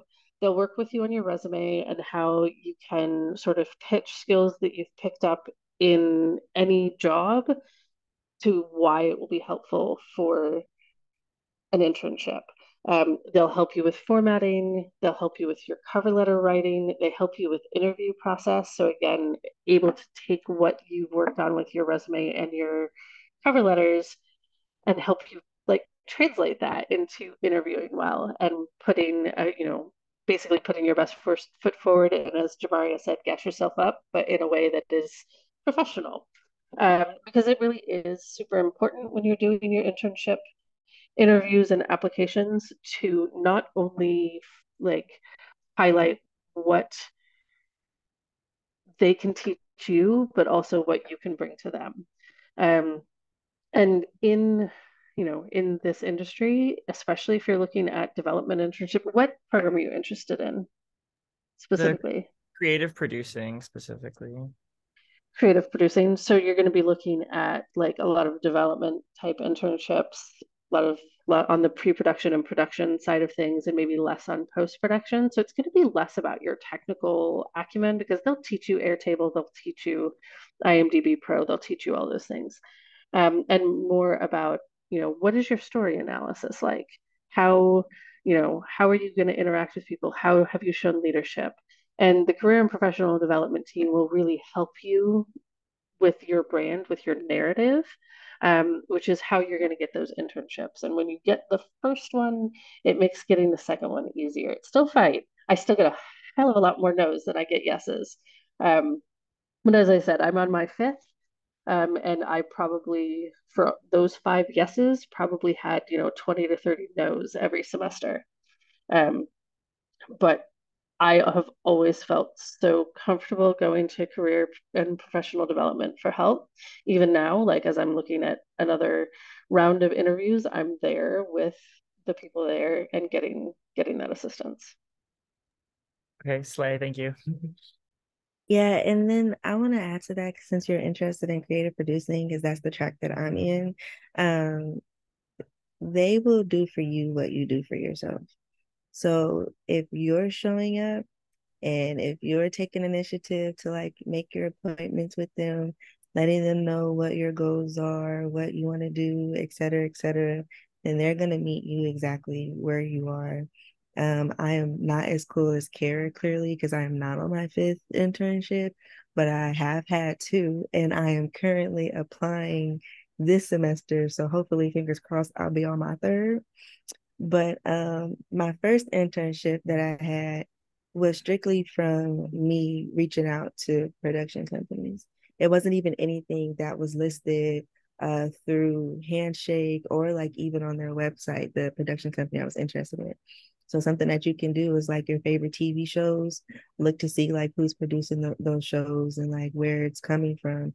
And like I was really into like Insecure and like the best man years, and like there's a showrunner who I just absolutely just loved, and I'm like, oh wow, like she has a production company, let me see if they have an internship program. They didn't, but like when I emailed them, they were like, oh yeah, like you sound passionate, you sound this, like we would love to like bring you on board and teach you, and which opened up the door for me to be able to have an internship at Hello Sunshine, and who knows what internship is gonna open up from that, right? So my biggest thing to you, especially like what Kara was saying, like a lot of stuff that will be that we're applying for is development stuff. So just making sure like when those info sessions happen, because they have info sessions like with Paramount, Disney, like et cetera, like with these recruiters, take it upon yourself to meet the recruiters and to make sure that you have that personal relationship like with your counselor to, just it's constant footwork of putting yourself out there so that your name isn't forgotten and that your face isn't forgotten. Thank you. Great advice. Thank you all. Before we go to Thomas, I did want to take another question from the chat very quickly. So this question is open. I'm assuming primarily to film and television production students, but all can answer. So how are you grad students affording your studies? The concern is about affordability and financial aid. And I do want to recap very quickly. We do offer scholarships at the School of Film and Television. I can proudly say that for the 2023-2024 academic year, over 50% of our graduate students did receive awards.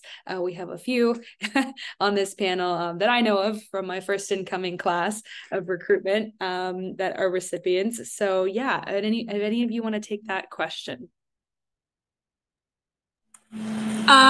Sure, I'll start. I definitely could not afford this on my own.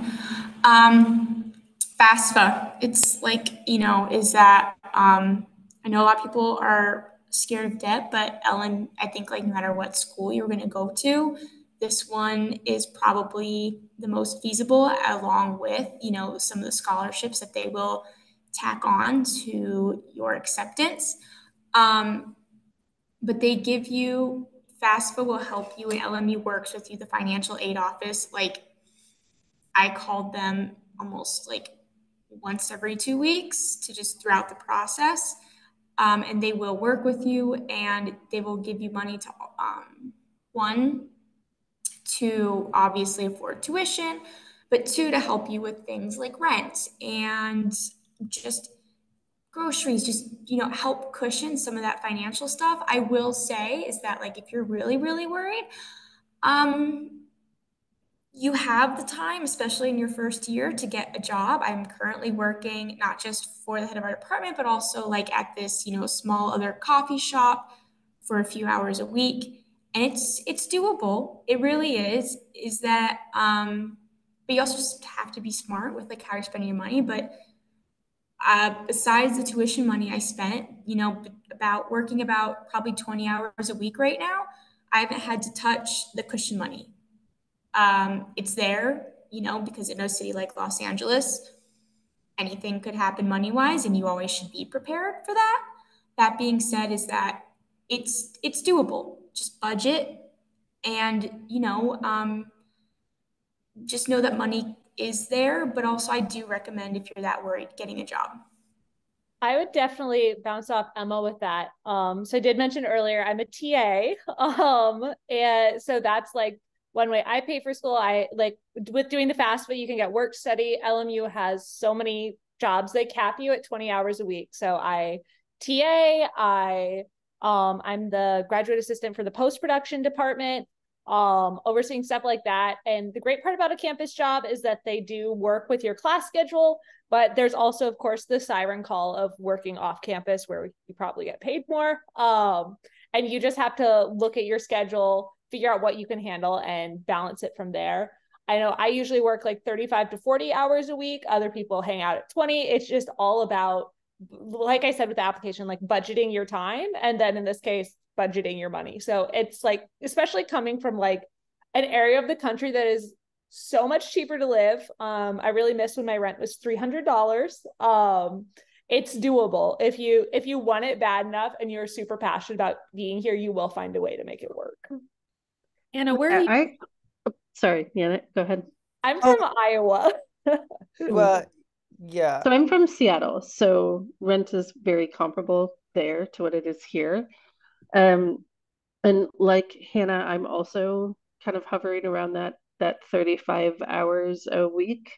I do 10 hours at the Writing Center where I get to tutor students on both academic writing and creative writing, and also job application materials and like grad school application materials. And then I do anywhere from 20 to 25 hours a week in my internship. All right, and real quick, for me, real quick, get yourself in PDO. It's grad housing. You ain't gotta worry about rent. It's already in tuition. We living pretty good. I don't have to worry about rent because the rich people on here pay rent. I can't afford that luxury, so I'm in PDO. Get you in grad housing. Also, I got to speak about my work study job because I have one. I have the luxury. I'm a grad assistant for none other than Yannette. So you might see me on them emails. You might see me returning them calls, but that's what I do. Oh yeah, it's called Playa del Oro for the people who don't know. It's close to main campus. It's easy to walk to main campus to catch the shuttle to PV. It's real simple. Or if you like me and you don't want to walk, you go across the street, wait at KFC, get on that blue bus, and get on off at UV. And can I talk about the bus really quickly?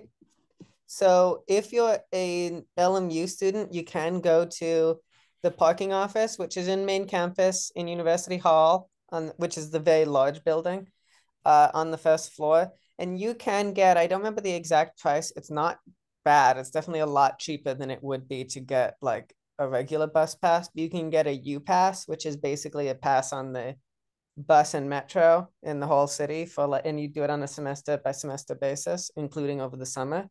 You can get one. So I would also advise that.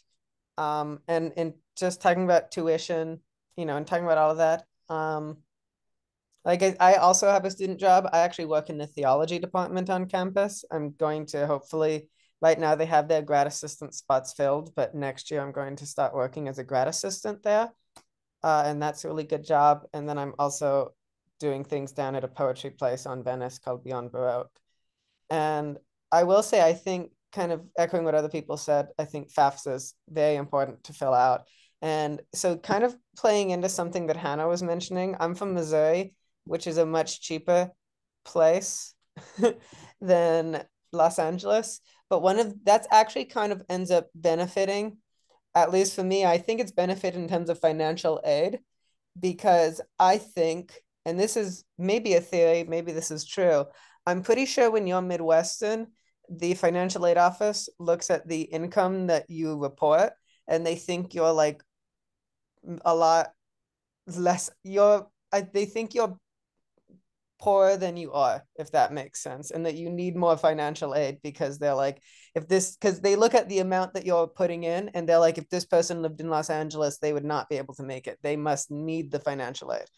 So I kind of bouncing off of that, especially when I applied for LMU, I was, like on my own for taxes and I was still in my undergrad. So like when I submitted my financials, they were like, this girl is going to starve on the street. Yes. So, it works out in the end. Yeah, it does. I think there's another important element to touch on, at least in terms for film production students. So the film production students you have to fund your own projects. And I know this seems kind of like daunting at first, but LMU actually helps you make it very doable. For your first few projects, you can keep it very smaller scale. There you get camera from school, lighting from school, and a lot of students will shoot on campus and use the locations available here. So then the kind of biggest cost that goes into your films is providing food for your cast and crew. So LMU really helps you make it very doable to produce your films on a lower budget.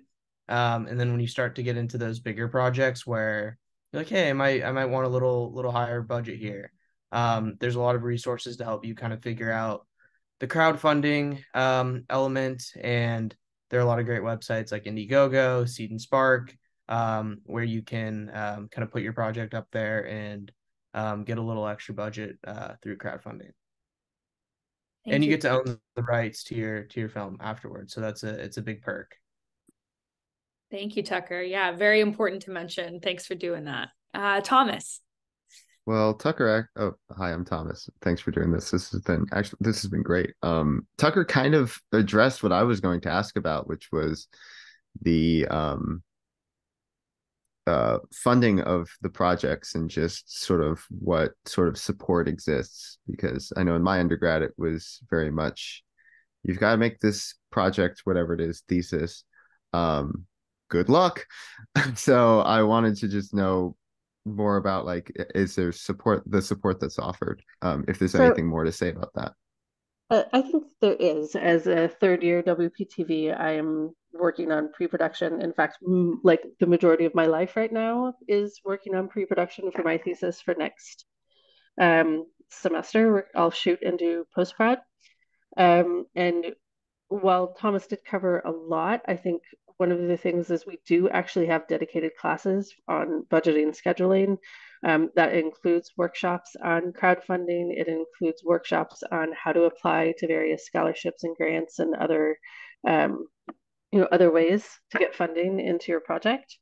And in addition, and I guess as kind of a last resort, you're able to add up to $5,000 to your direct student loan to dedicate to your project. Most of us are hoping to avoid that, I'll be honest with you. But we are really getting a lot of assistance in casting using Backstage Actors Access through LMU special codes for premium access.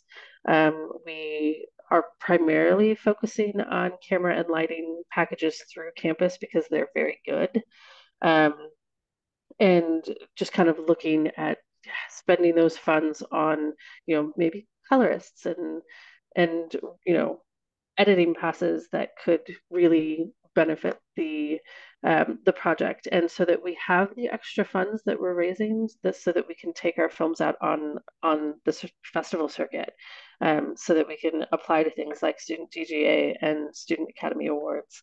But we are getting so many resources through this process. And we started, so as a third year, I mentioned I'm in my pre-prod class, but this process started last year in spring. So we'll have 3 total semesters on our thesis projects, where we have a dedicated class with dedicated professors who are helping us find what we need. Plus the student production office is incredibly helpful. I kid you not, I am in Joseph's office at least once a week, talking about finding locations and how to negotiate for student rates, and how to work with SAG actors, because I have SAG actors who are interested in my thesis project. They want to act in my project and they want to say my words and bring them to life, and I don't understand, and I'm totally confused by this, but I love it. But yeah, so I'm absolutely getting the support that I need. And the best part, I think, is that our cohort is also really supporting each other. And we're getting second years like Hannah involved in, kind of helping us on our project so they can see what they're in for next year, or in 2 years if the first years are involved. And I did that. I was involved as a first year with third year thesis projects. I was involved as a second year. I did everything from scripty to first AD and helping produce, just so that I had a sense of what I needed to do, so that I felt prepared by this year. Does that answer your question, Thomas? Yeah, I think that answered pretty well. Thanks. Wonderful. Thank you so much. Casey. Hi. Y'all have been like super helpful. I really appreciate all of these answers. And I think my question is kind of like tacking on to this general like question of like how to make this work.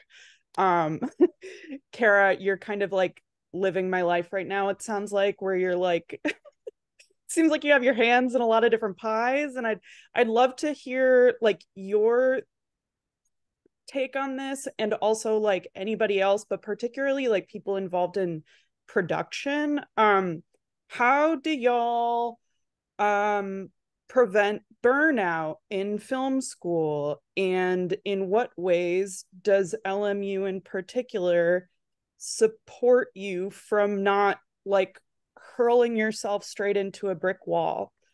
So I will say I am super lucky that my cohort is what my cohort is because we are very close. We are very supportive of each other. We have each other's backs in everything. We hang out, like we have a group of us that go once a week on our A-list entourage to go see a movie. And like if that's the only break that I get for the week, at least I'm doing it with my cohort where we could like some of my cohort where we can talk about the movie afterwards and just be people. Um, but I will say that in terms of support from LMU, the wellness services here are notch, top notch.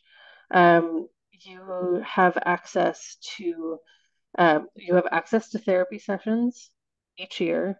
And sometimes when I can't meet with my regular therapist, I'll schedule an appointment with a therapist on campus at LMU to just be like, okay, I'm stressed about this and I just need to vent and like I need to like not unload this on my cohort mates because we're all going through the same thing.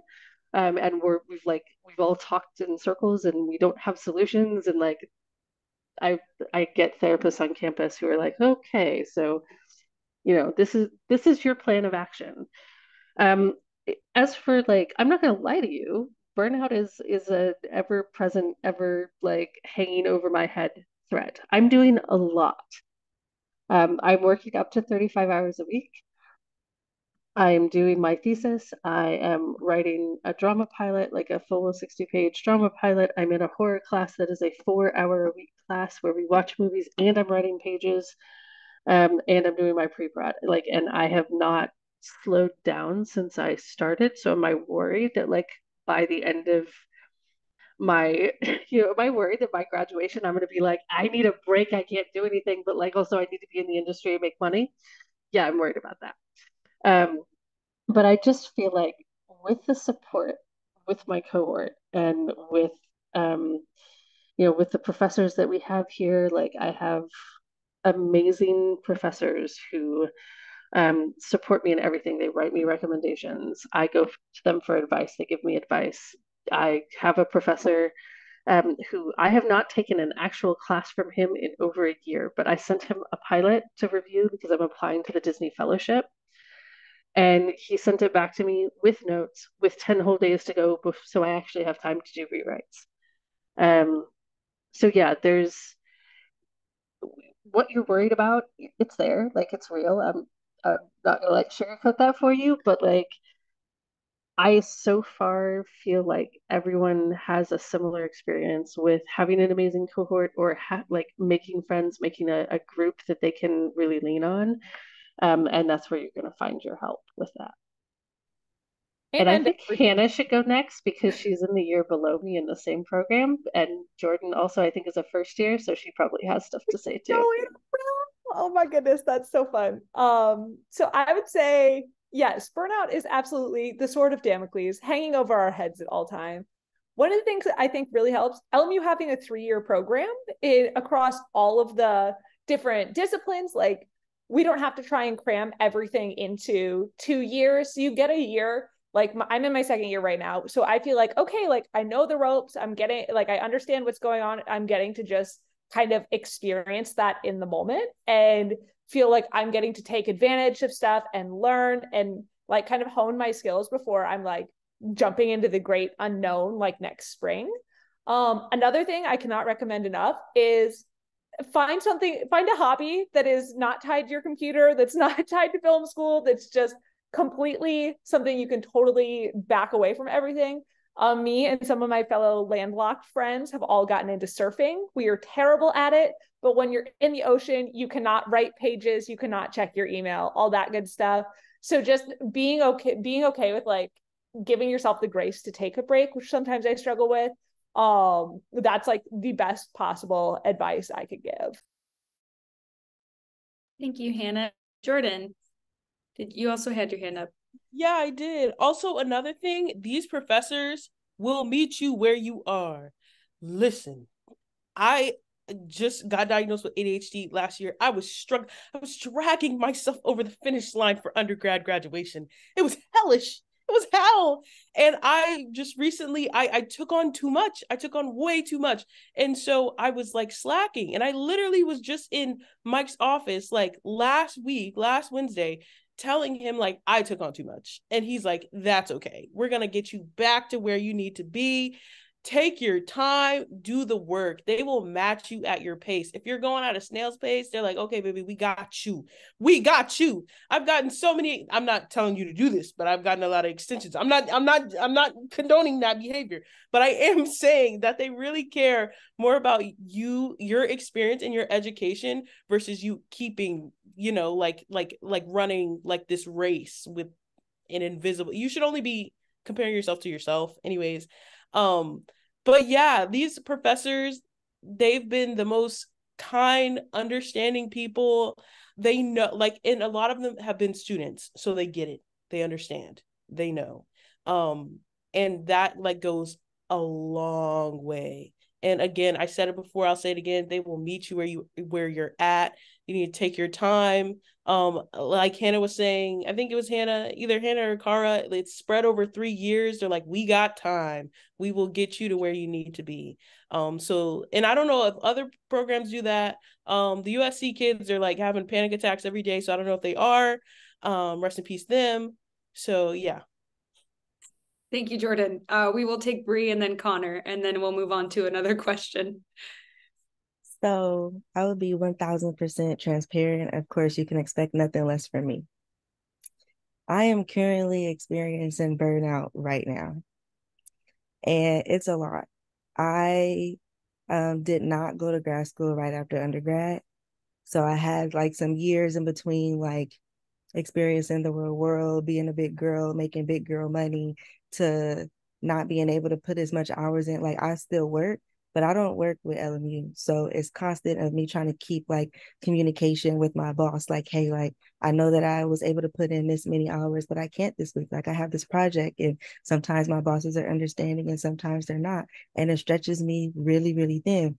This semester is 30 times worse than last year combined. I don't know what's going on with this semester and the workload, but what's keeping me going is my cohort and my teachers and the fact that I'm passionate about it. Like if this was taken away from me, I would probably die.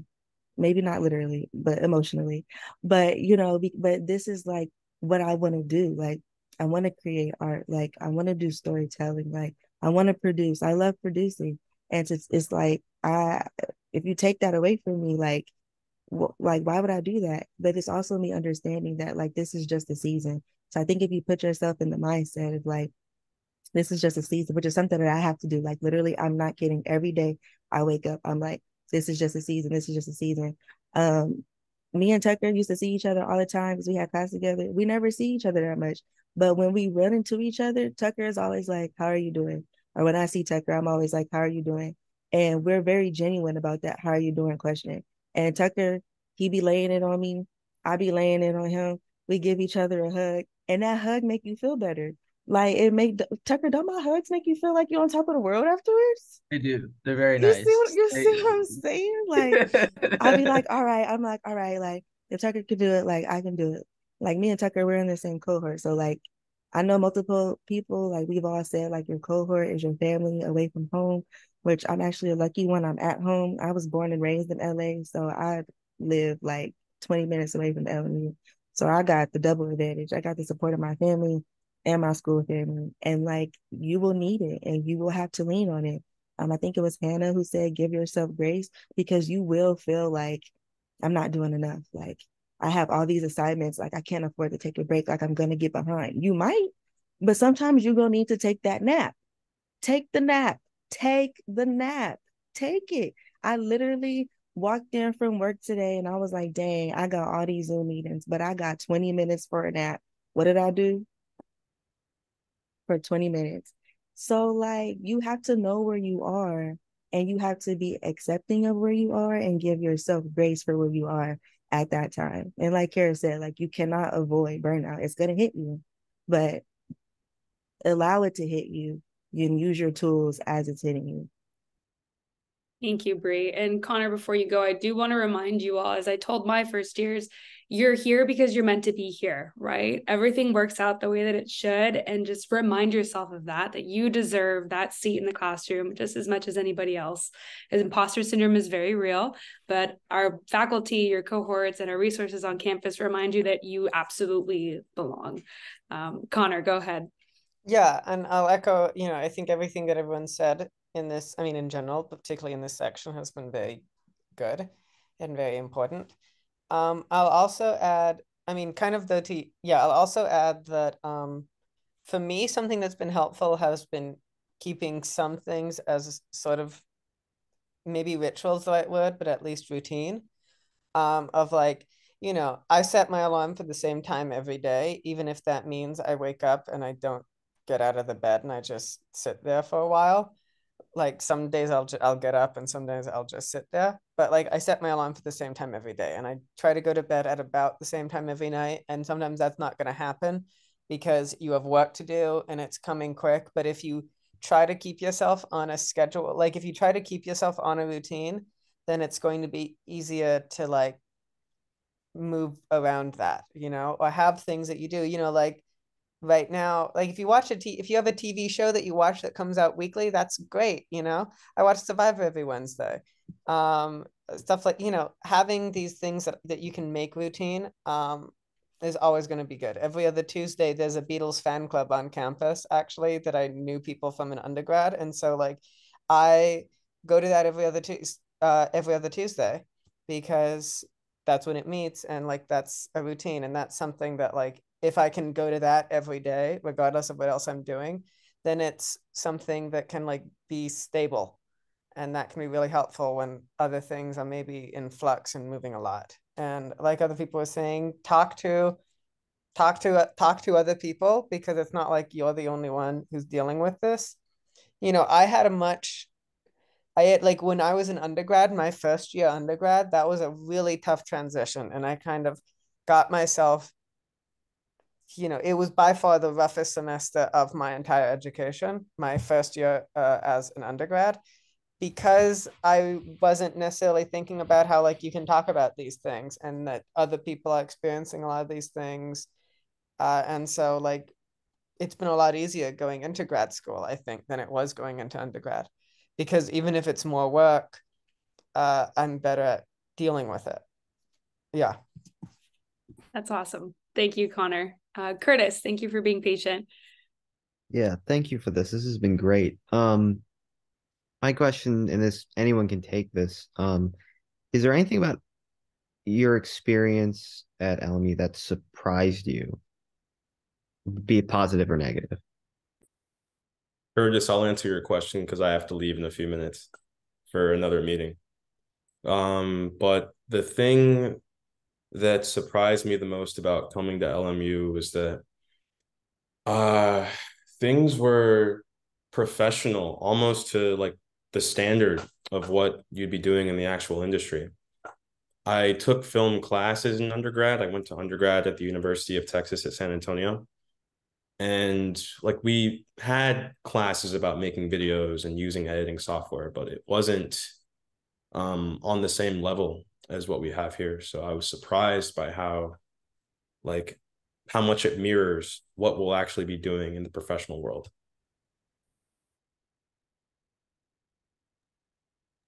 I definitely agree with that. I would say I was surprised in a very positive way at LMU, like how kind our professors were. Like I was prepared for like knockdown, drag out, fighting like to get any kind of approval or like good feedback. And like they don't only give you feedback, they give you really good feedback, and they genuinely want you to succeed, which is really awesome, and I've loved that. And you know what, I forgot what my other thing was that I was really surprised by, so it'll surprise us all later when I remember.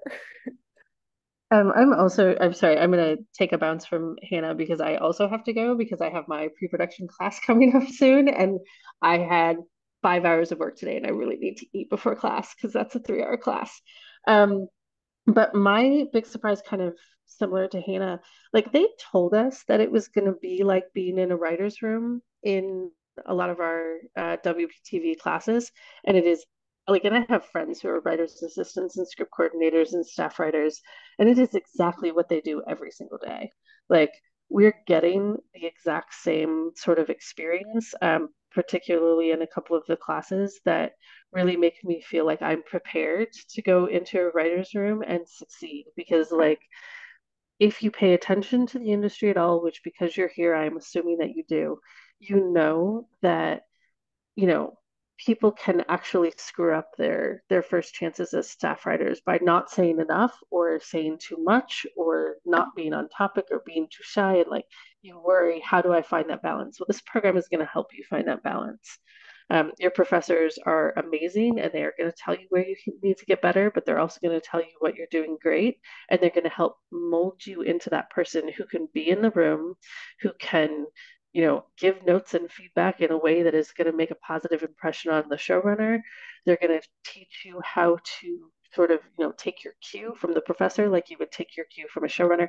And there are things they're doing without like specifically saying this is what we're doing. But like as I talk to my friends who are in rooms and, doing various roles, I'm like, oh, they really are teaching me how to be in a room.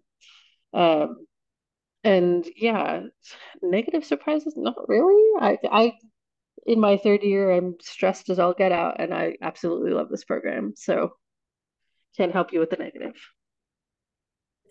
Thank you all so much. We are up on time. I know there are a lot of unanswered questions in the chat, but I do have all of those. I'm also going to put my email address in the chat in case you want to reach out to me personally with any unanswered questions. But thank you all so much, SFTV grad students. You guys have been absolutely amazing. I can't thank you enough for giving your feedback and your experiences, and love you guys. You guys are great. So just as a final mention, the financial aid session and the other sessions begin at 6. So if you do have to hop off to join those, please do so. Thank you so much for being here. Thank you. Nice to see you, Yannette. Nice to see you too, Casey. Thanks, Bye. y'all. Have a good night. Thank you. Thank you. Yeah, thank you guys. Thank you for being here.